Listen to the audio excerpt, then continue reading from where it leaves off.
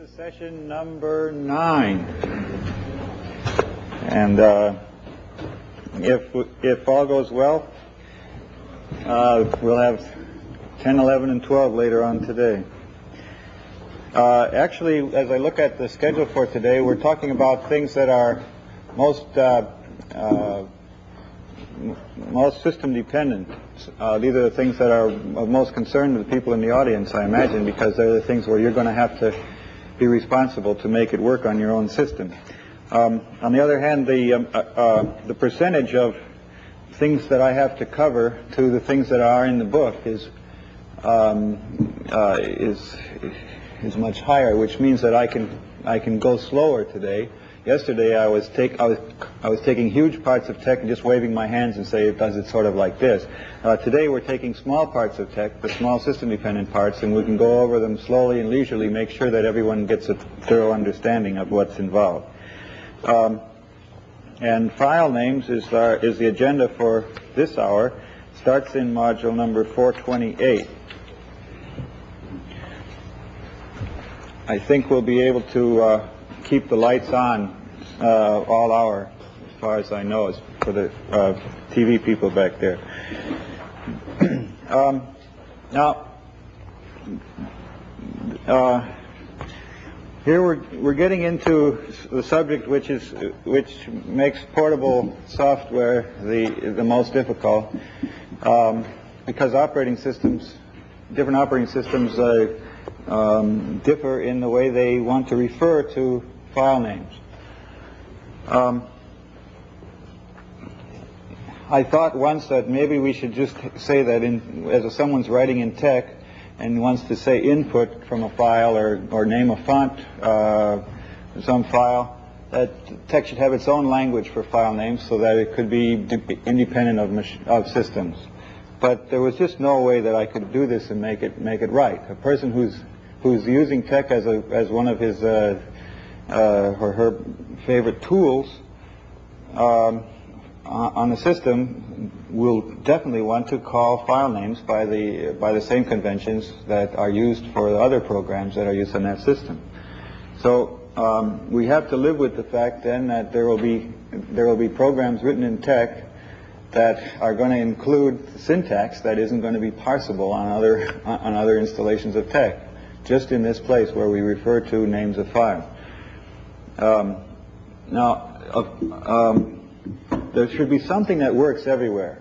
Namely, if we have a file that the name is entirely composed of letters, then every version of TeX should be able to do a reasonable thing with it. So I mean, if someone says input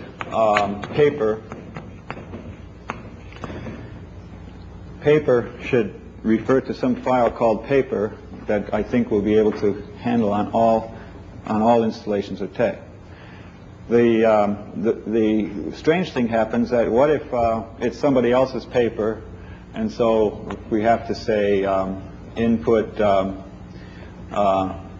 SE for somebody else paper on one operating system, or we have to say paper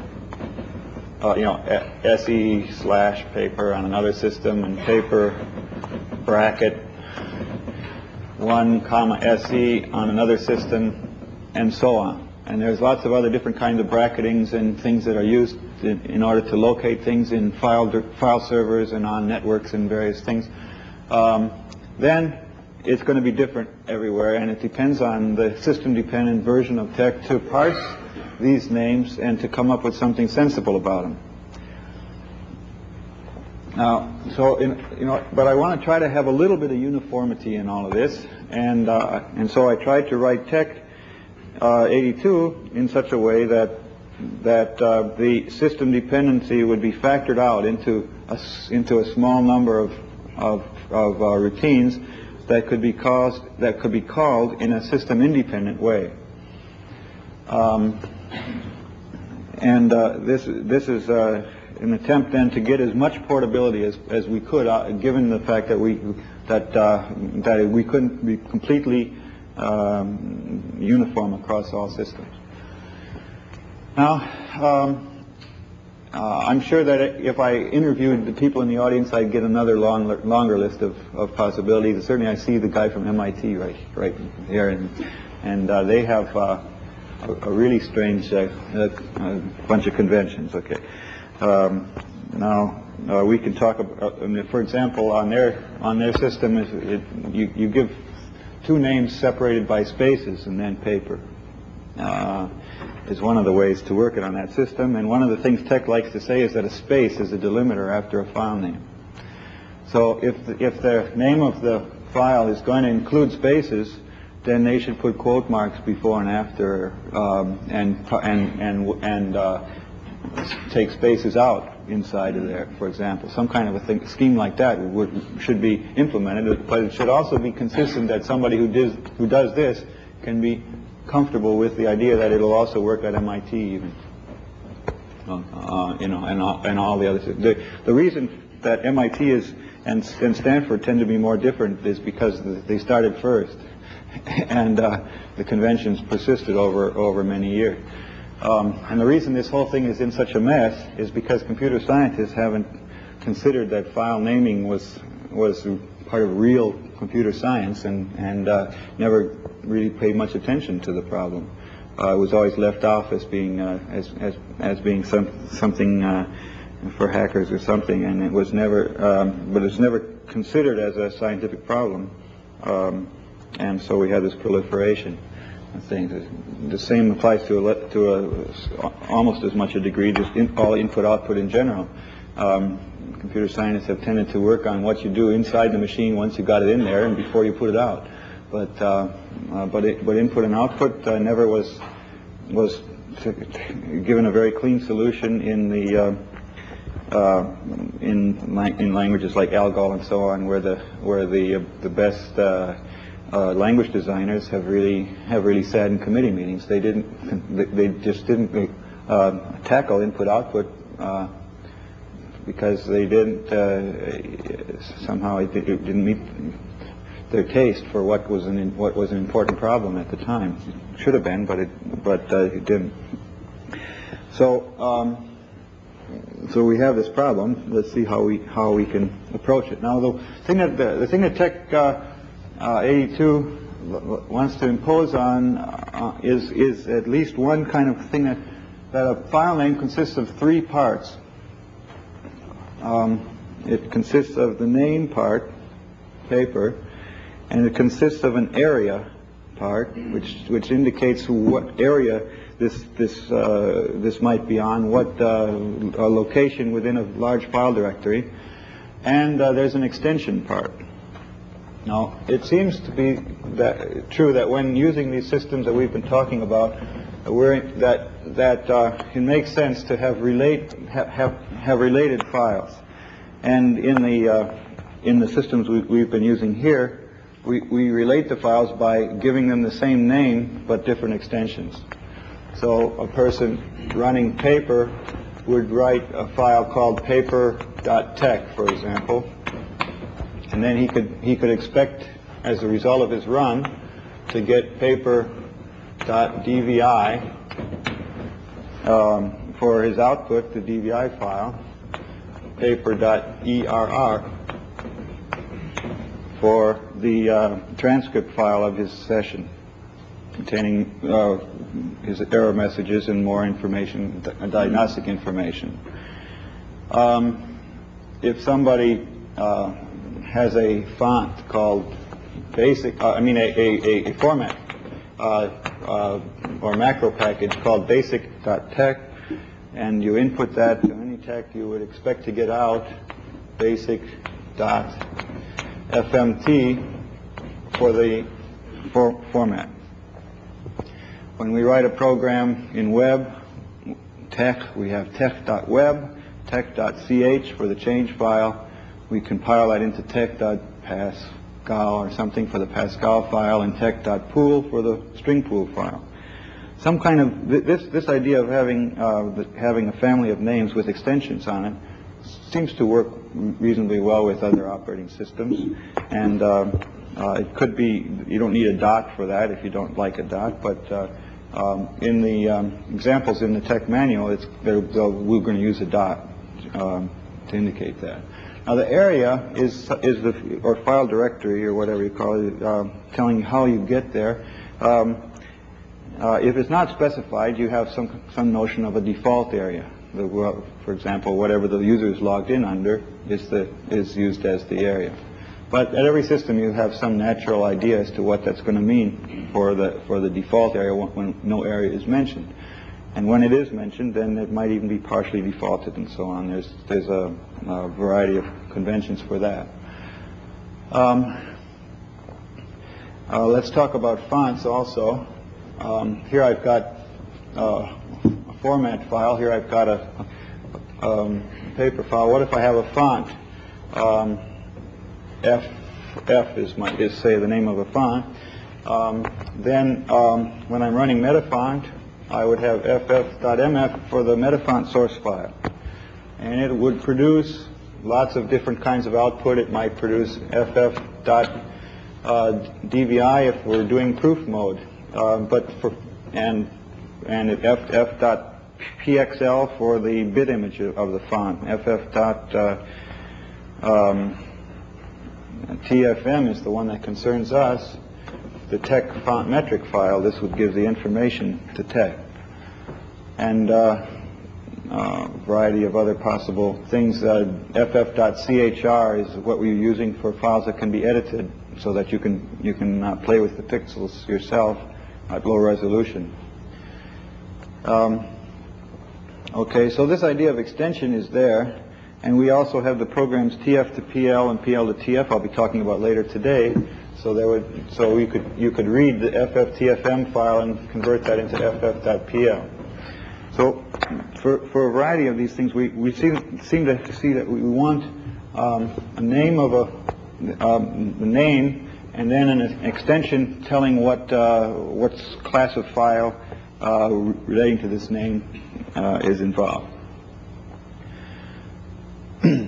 Now, slight difference exists though between font files and these other kinds of files, because usually the fonts are something that that their home is in the system, while a person's paper is on his own area.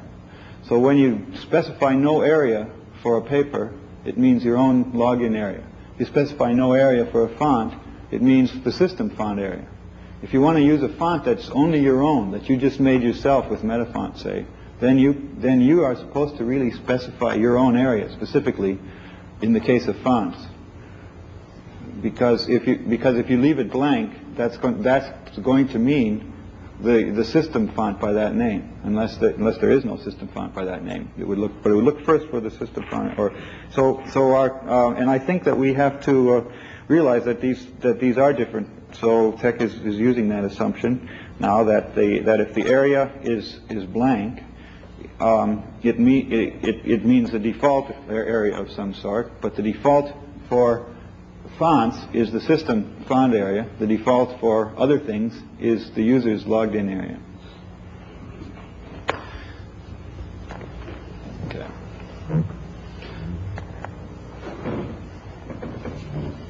I tried once to... If on a file name for... Where are you, Arthur? Okay. If on a file name for a TeX source file, we omit the directory and it's not a directory specification and it's not in our area, does it look in the system area afterwards, as it used to? Yes. Yes, that it's built in right now that we have a default area to look before complaining that we couldn't find the file at all. So it looks first on your area, and then it looks on a system area. We'll see that later on this hour. I think I'll get to that. And this could be extended to look in to go through a sequence of other areas before giving up and saying, I can't find your file, please give me another name. But right now the code does support one extra try on after /input.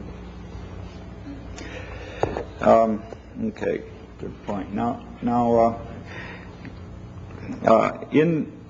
in the case of font files, we have to communicate the file name to the DVI file. So after we get this, after TeX has read in the font file, then the DVI file is going to have to contain the name of that font for communication to the outside world.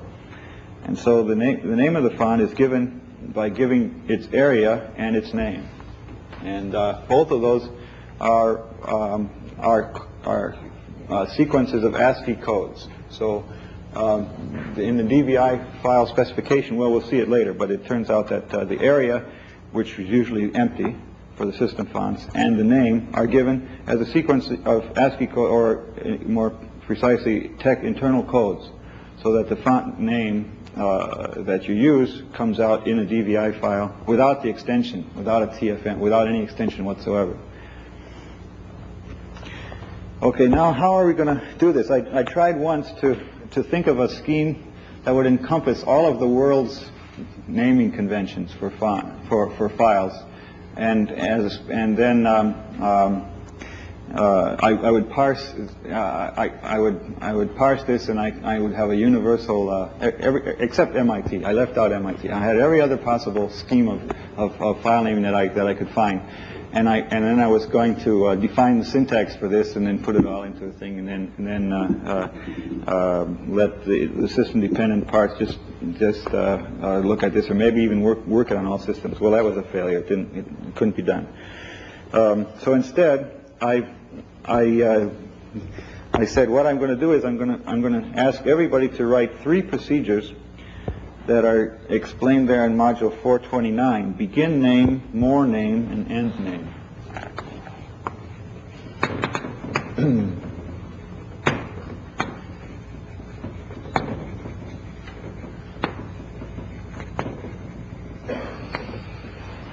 And when TeX comes to a point where it needs a file name, for example, it has just passed the keyword input, or some other place where it needs a file name. There are more than you might imagine after fonts and so on. Then it will start, and it will call the procedure begin name.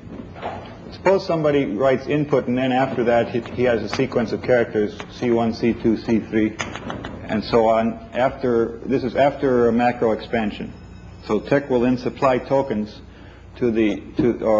characters actually to these things. More name takes then C ASCII code, TeX internal code symbol as a parameter. But begin name and end name don't have parameters. Okay. Now what TeX is going to do? Oh, by the way, this also returns a value. So this is a function that returns a Boolean value.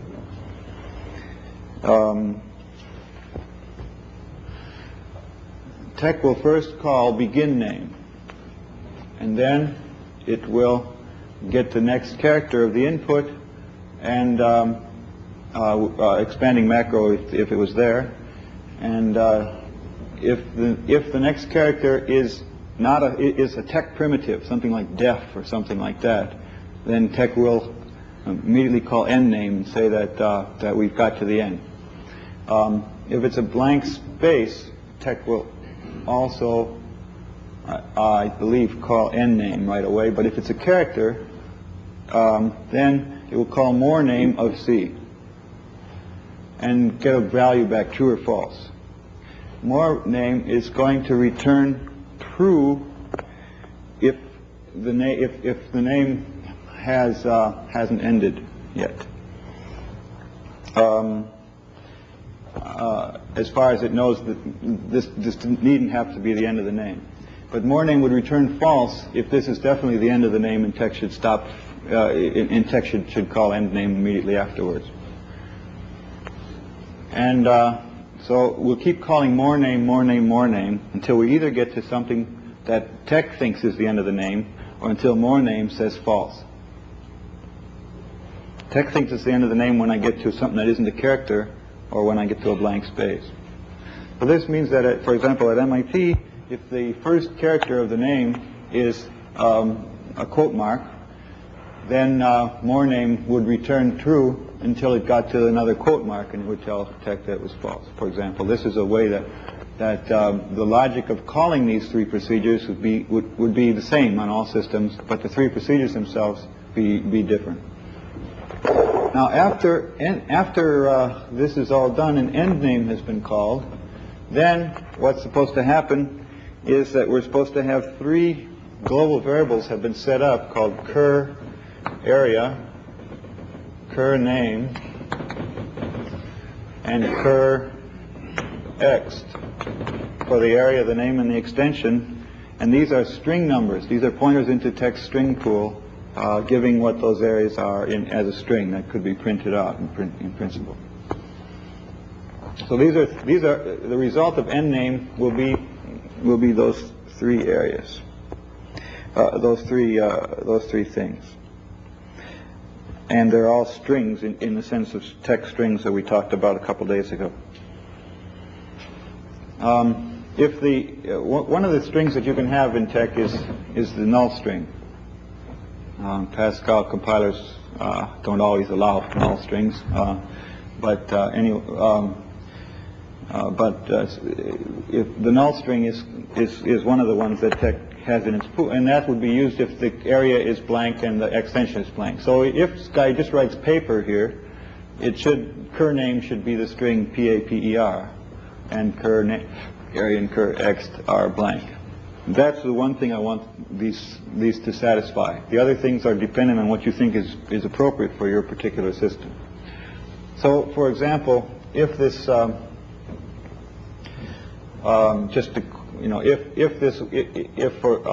had DEK paper here, and I was using a TOPS 20 system, then the program would call begin name. Begin name would set some kind of initialization so that it knows what it's doing. These three procedures typically will communicate among themselves with global variables. And then I'll call more name of less than, more name of D, more name of E, more name of K, and so on, more name until I get to more name of R, and then I get a space, and I wouldn't call more name anymore, I'd call end name. Or if something besides, like a backslash input again comes right after that, then I would again quit. Okay. Now, in order to illustrate that, the program assumes a special kind of syntax that is typical of other ones, but it's one that was close enough to something I was familiar with that I could do. And so the example of how to write begin name, more name, and end name in these sections are based on a simple scheme that's defined in module 430. And here's the scheme that I propose there. If the name contains a greater than sign or a colon, the file area consists of all characters up to including the final such character. So if you had several colons, several greater thans, and so on, only the last one counts. Otherwise, the area is null. Now, after you've thrown away the area by this rule, then you look for dots. And if there's several dots, only the first one counts. Not the last, but the first one counts. And then the extension would be every character, including that first dot, to the end. Otherwise, the extension is null. So that's the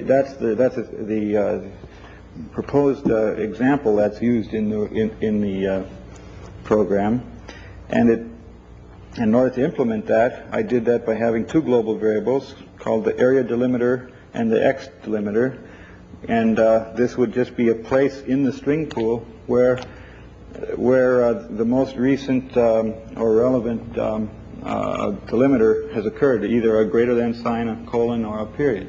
So we have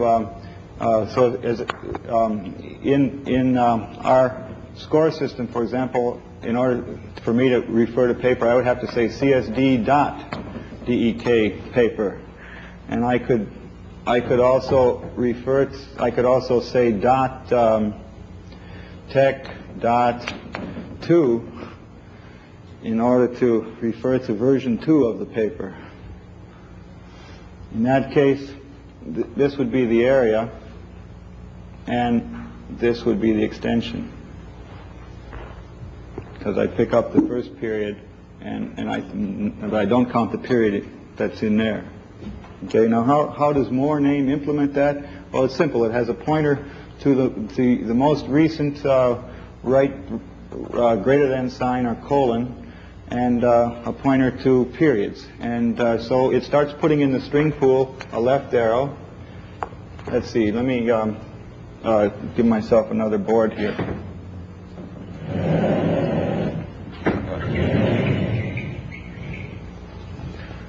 So I'll have my area delimiter A and my X delimiter E, and initially they're null. So I put in the string pool the first character less than, then a C, and an S, and a D, and a period. Well, this looks like the external delimiter should be a period, because this might be the extension coming up here now. D, E, K, and a greater than sign comes along. A greater than sign says, uh-oh, this is an area delimiter, so I'm supposed to remember the final greater than sign. And so that comes here. Also, I wipe out E at this time, because though they don't count if they're in the area part. And then it would say P-A-P-E-R dot, E starts to point there. If I got a colon now or something, it would wipe this out again. T-E-X, period. Now I check, with this period, I check that this guy is already non-null, so I don't change him again. 2. And then end name is called. Now, end name has to figure out from the fact that A is pointing somewhere and E is pointing somewhere that this string here is supposed to really be broken into 3 strings. And so I think the code does that. And it makes up 3 strings in the string pool according to the conventions of the string pool, so that string start of cur area would be here, string start of cur name would be here, and string start of cur X would be here. Okay. So these 3 programs you need to write to do the right thing for your system. Now, we also have to figure out how we're going to open files that are there, and Pascal doesn't give us Pascal was really intended more for small self-contained programs when it was designed, but it's been always extended now so that it's possible to on every Pascal I know of to say reset, and then you say file name, and then you have some file variable, this is, in your Pascal program. Then you have some way to say what file you want to open. So let's suppose that that we're working with Pascal that allows us to put here like name of file, okay, paper.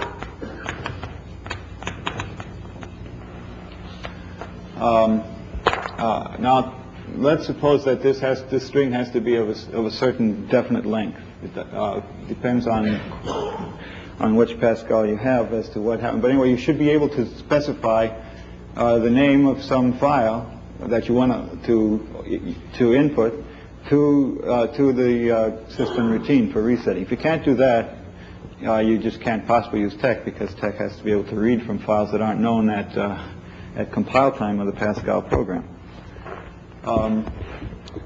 So file variable, and then we have some extension that allows us to do this, either by some system call or something. It's got to be possible, and it is. So now, what about this string here? Well, let's see. TeX when it does this, it assumes that this string, I believe, is called name of file.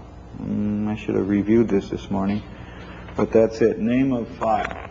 So we're going to say that this parameter here is a global variable called name of file, and TeX is going to set that global variable name of file before it tries to reset the file. And the system procedure that does this is called pack file name, and it's in module 436. Pack file name has three parameters, N, A, and E in this order, and there's string number, which means that, you know, it's an indication of a string. It's TeX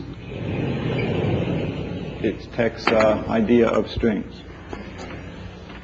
So you give it the three strings that you found, that after end name those strings are supposed to exist in cur name and so on.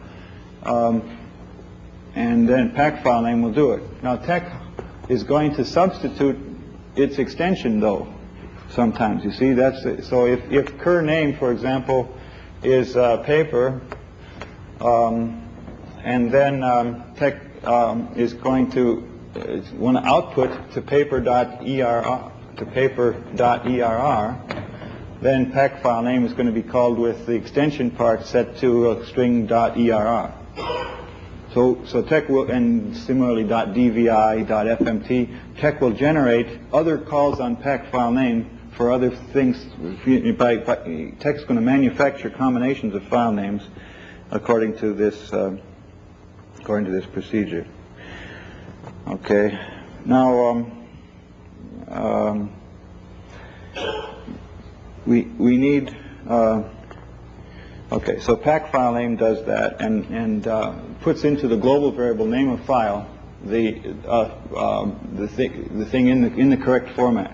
Now, I don't know if anybody here has a TenX system, one of the old DEC operating systems, but in that case, in order to call reset on one Pascal compiler that I know of, you had to have two parameters for name of file. You had to have a string and a pippin, and the pippin was given in what they called 6-bit code, which was a curiously packed 36-bit word full of 6-bit numbers, and it's the only way the operating system would accept it.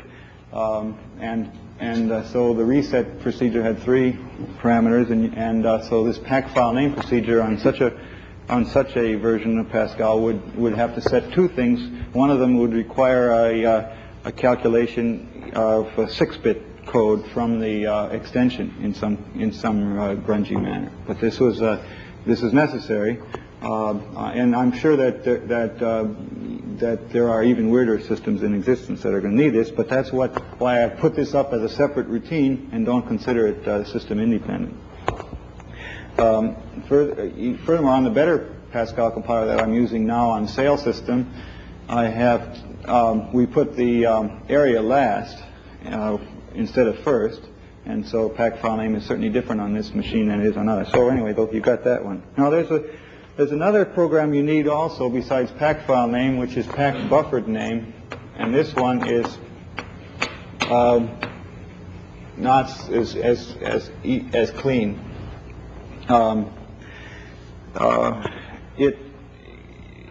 It's unfortunately necessary because sometimes we're going to have to be getting a file name before the TeX has been able to set up its strings. You see, when TeX starts out, and we've got a virgin version of TeX, it has to read in its strings. It doesn't know any strings. It can't use this idea of cur area, cur name, and cur extension at all because strings don't exist yet. We have to get the format file. So the user is based on the user's input, will know whether there's a format file or not, or to use a standard format file like BASIC. And we haven't got strings yet, so I have to do something special there and get the name right out of the buffer.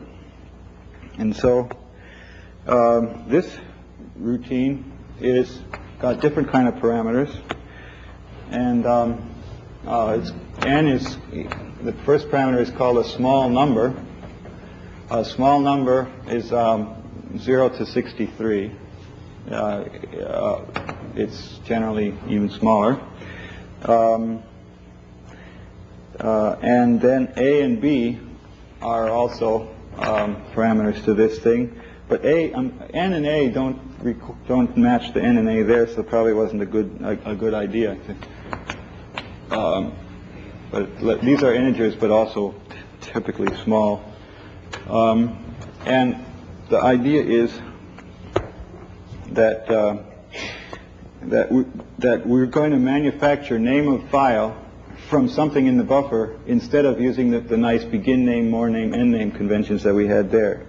And this has to be done in the following way. I have a string called TeX format default, and I illustrated it there in module 439 as being something like this: TeX formats basic TeX basic format, excuse me, some string that indicates the default file name that you would use, the default name of file that you would use if if there is no specified file name given. What packed buffered name is supposed to do, it's supposed to take the first n characters of this string, and then it's supposed to take characters A to B out of the buffer. Buffer is something we use for input buffers, for input from the terminal. So buffer A through B, inclusive. And then the last 4 characters of this string, .fmt. That's the way that thing is defined right now. This is a procedure, packed buffered name, that has to be used when TeX is really bootstrapping itself to get going at the beginning of a job. It's not allowed to call error messages yet because the error routine isn't workable. Error routine needs strings. So this is way at the beginning when TeX is just being born. Every time when if it's been loaded, and that is messy, but there was no other way. I mean, we had to do something at this point to get everything going. So that routine is called only in module 441.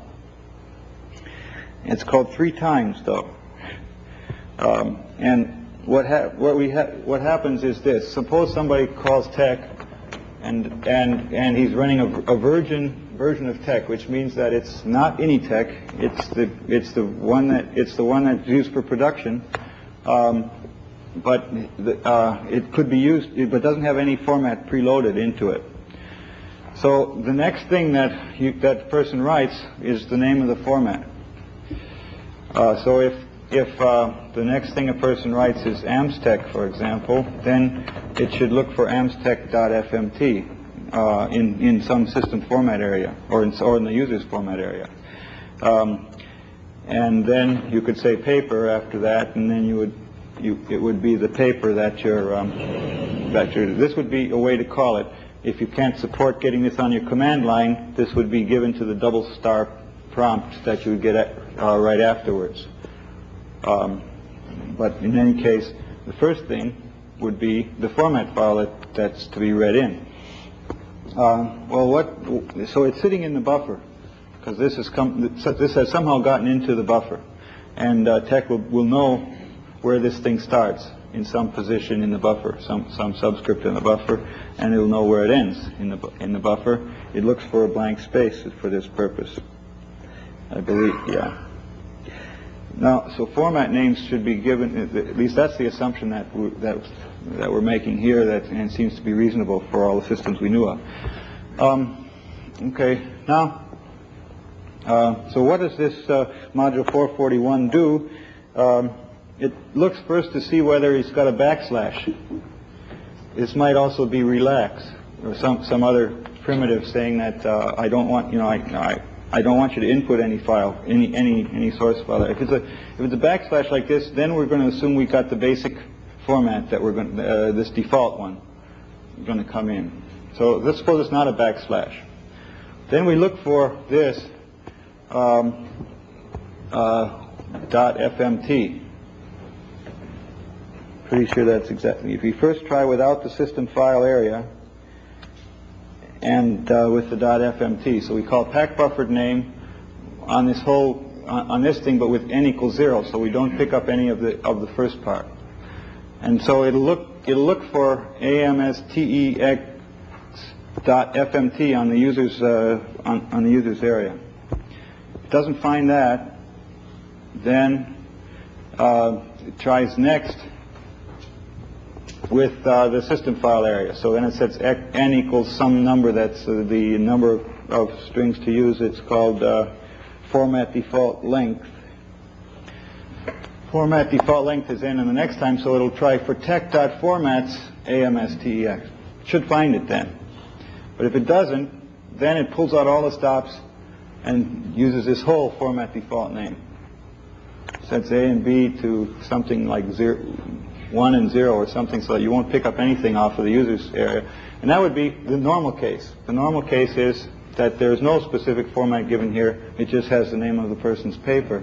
And so it won't. So it would pick up the system area, and the user wouldn't have to know that there was even a chance to specify another format at that point. Yeah. Question? Yes. Why do you use the backslash to the current escape character there? Sorry? Why are you using the backslash instead of the current escape character, which may not be the backslash anymore? Yeah. The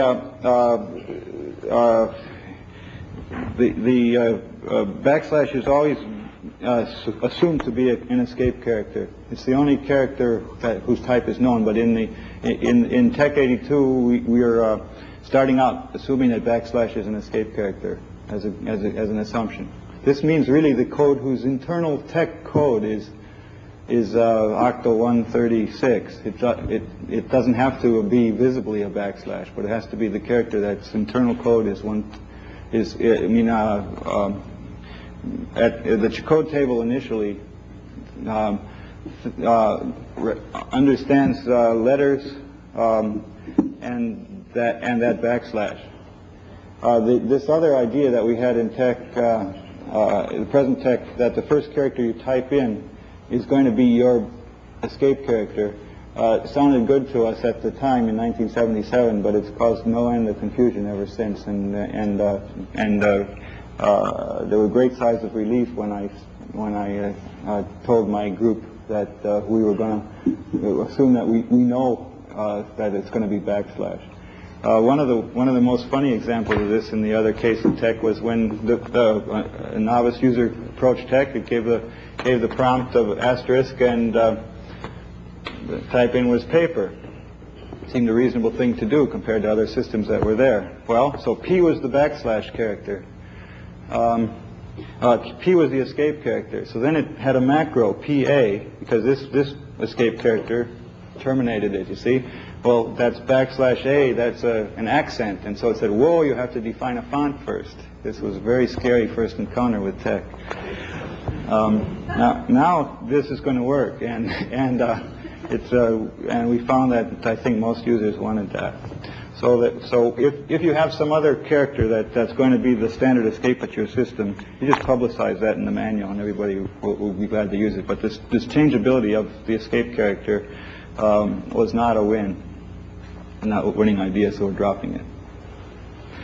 Now, if somebody says TeX, also the manual is going to say how do you run TeX, and so it's going to say, well, you give the name of the file that you want, or if you're going to do some simple experiment with it, you say backslash relax. You could say backslash input paper, wouldn't hurt. But if the first thing that you type in is not a backslash, it essentially implies that it was backslash input. And if the first thing you type in was not the name of a format, it assumes that it's going to be the default format.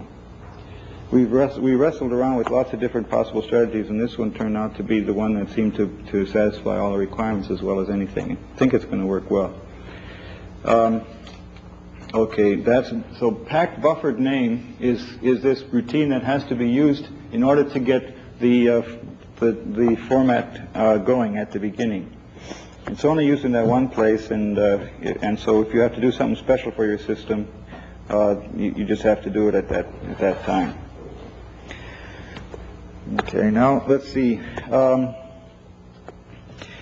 Module 442 talks about something that we'd like to do if you can, but it's not necessary to make a change here.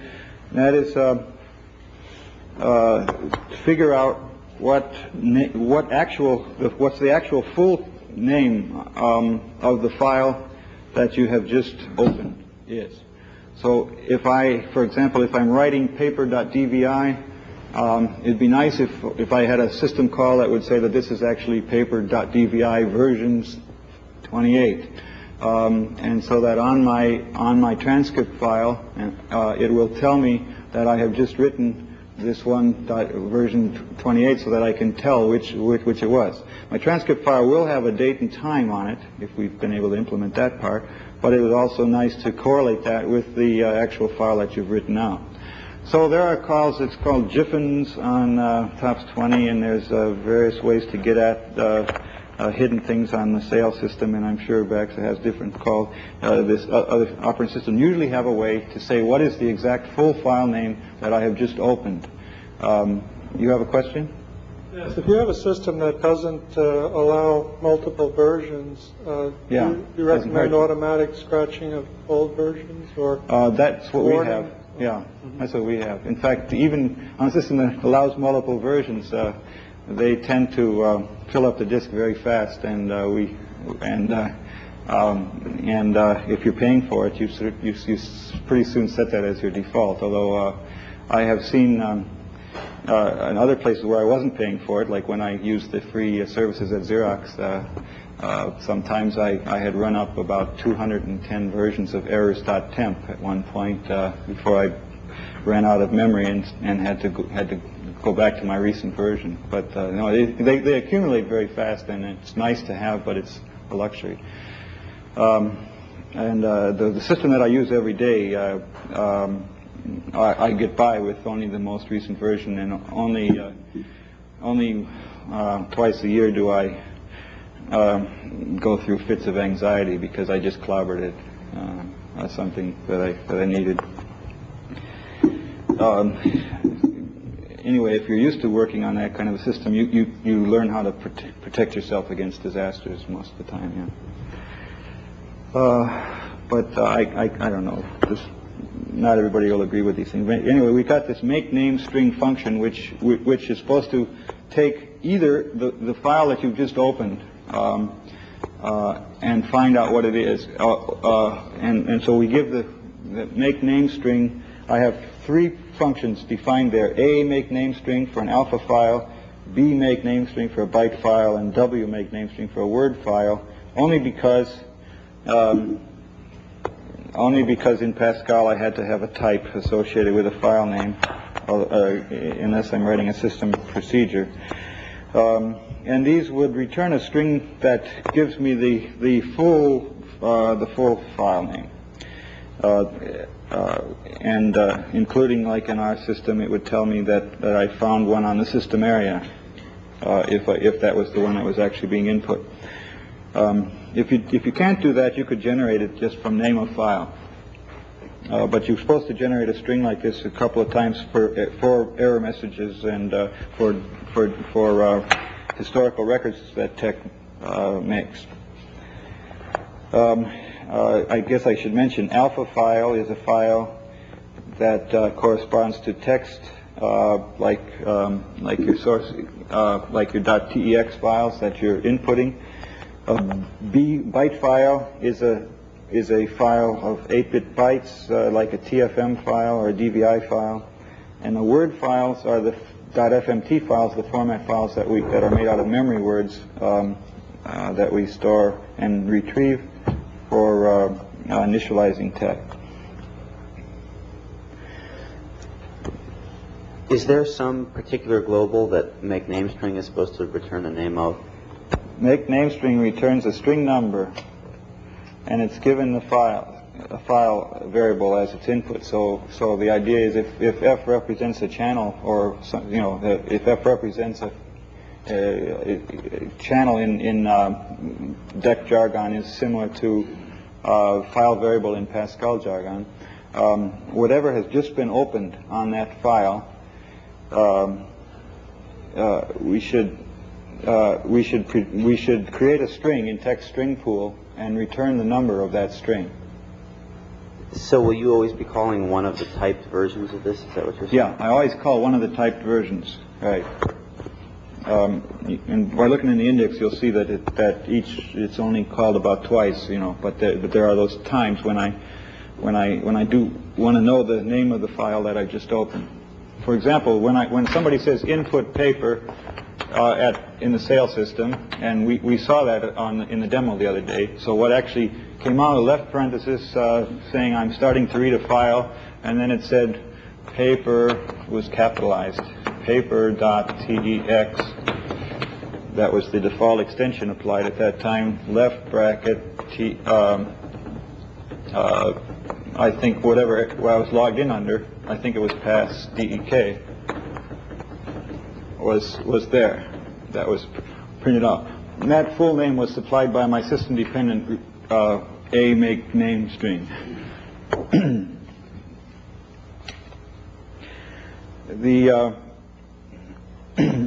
This code starting in module 444 here is supposed to be independent, system independent, not requiring any changes by you guys. And so it summarized the way we should have done this: begin name, more name, end name. This is the driver that calls that. The driver is also called somewhere else, where it pulls the characters out of the buffer and when you're declaring fonts. That's in the prompt file name routine, which again is supposed to be machine independent. So the rest of this section it tells about the things that ought to work everywhere. A few of them might be marked system dependent, but I don't think so. So the critical problems about the timing of these things, fitting it in with all of TeX input and output routines, getting it to going in the right place. I think I've done that in a system independent way. All you have to do is these routines that are defined without knowing much of the logic of TeX. You just have to. These are system problems. I tried to factor out the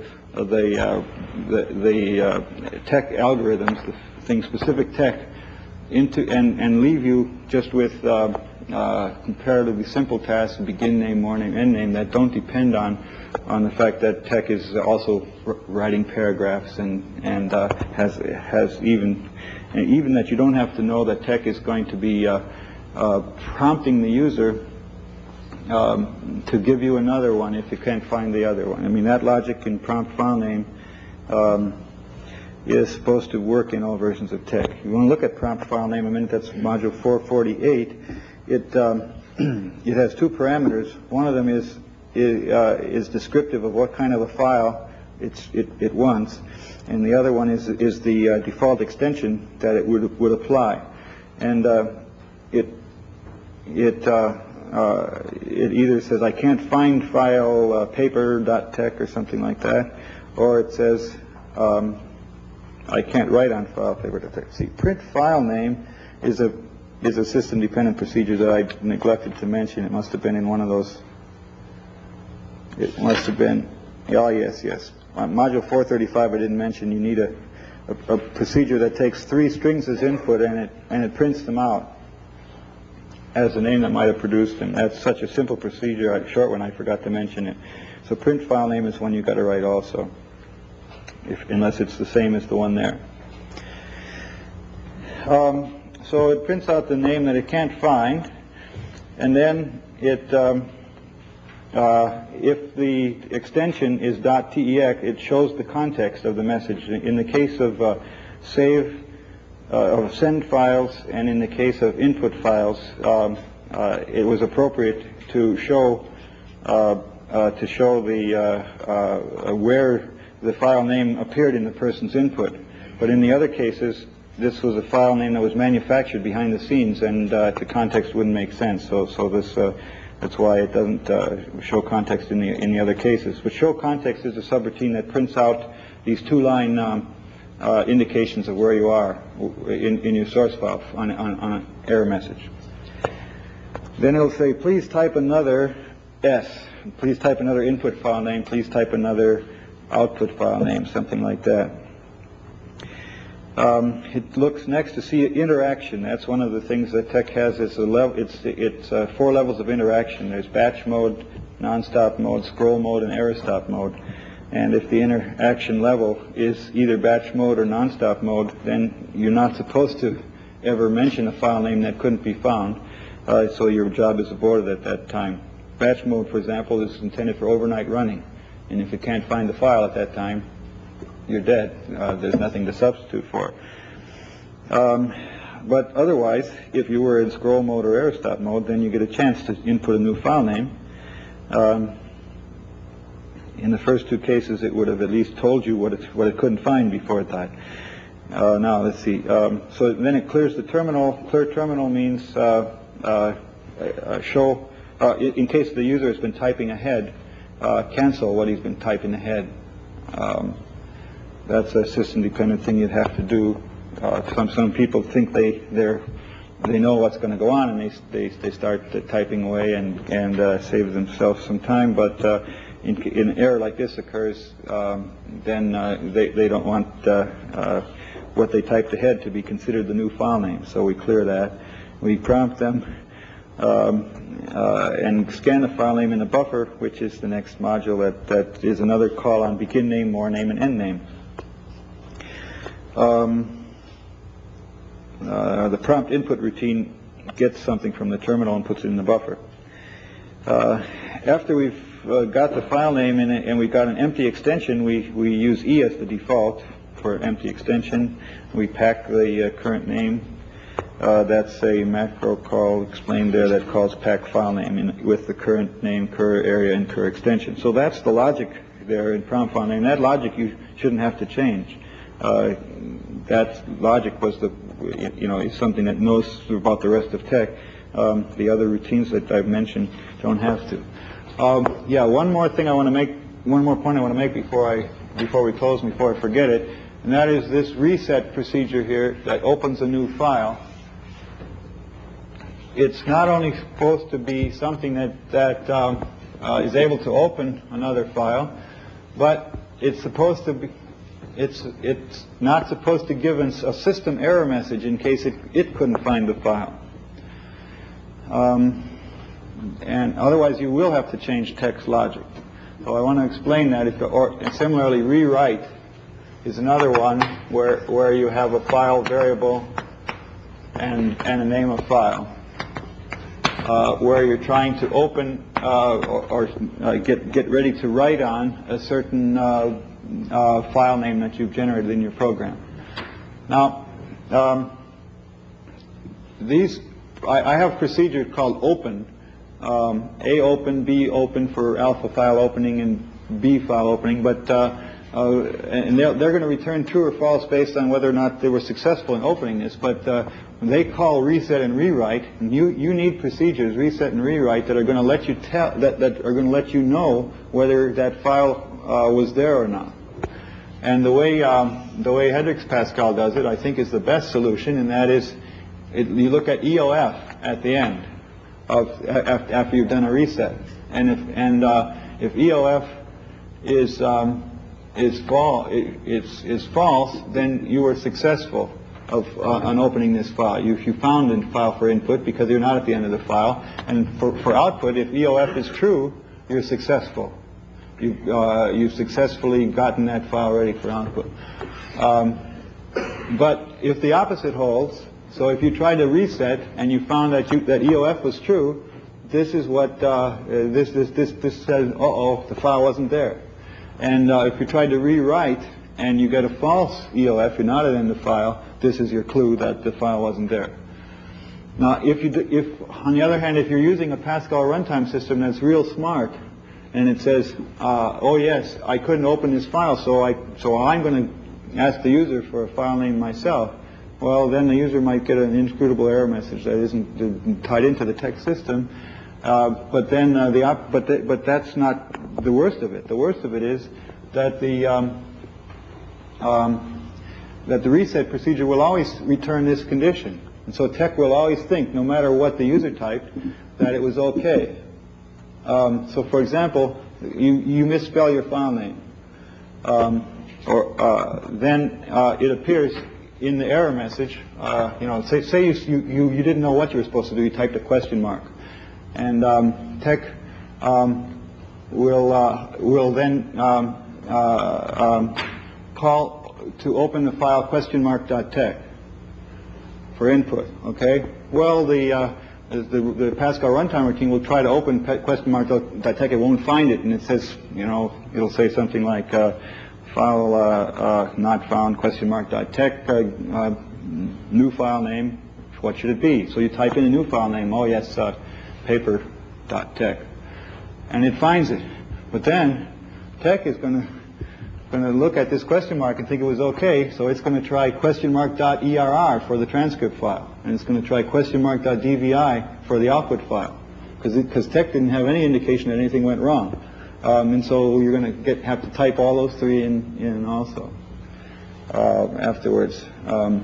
So we want to use a version of reset. We want to make sure that this reset gives the information and the chance to make error messages to TeX, and doesn't try to do it all itself. If not, you have to think of some other way around that. Okay, now, so that finishes our first hour and 5 minutes. Arthur, is it quick? Yes, on some systems that do that, you might still be able to find out the name of the file that was opened. Oh, there would be a way out probably, but you will have to get into some of the logic of TeX in that case, and work a little harder. Right now it's set up for under the assumption that we are able to have a procedure open that will be able to return true or false as to whether it was successful open or not, and we're trying to give a good indication of what files we couldn't open. Since you asked a question that reminded me, you had asked earlier a question about the TeX, the standard area, and what happens when you type \input. So if you want to look that up, that's module 454, where the file for input is actually opened, and the calls unpacked file name with a TeX area. That's a macro defined to be the standard area to be used in case you have an area that commonly used input files appear. Okay. And I believe exactly the same input systems are going to be used in Metafont. So once you solve this problem for TeX, you'll also have it solved for Metafont. Next year, your job will be a lot easier. Okay. Have a nice break, and see you again at 11 o'clock.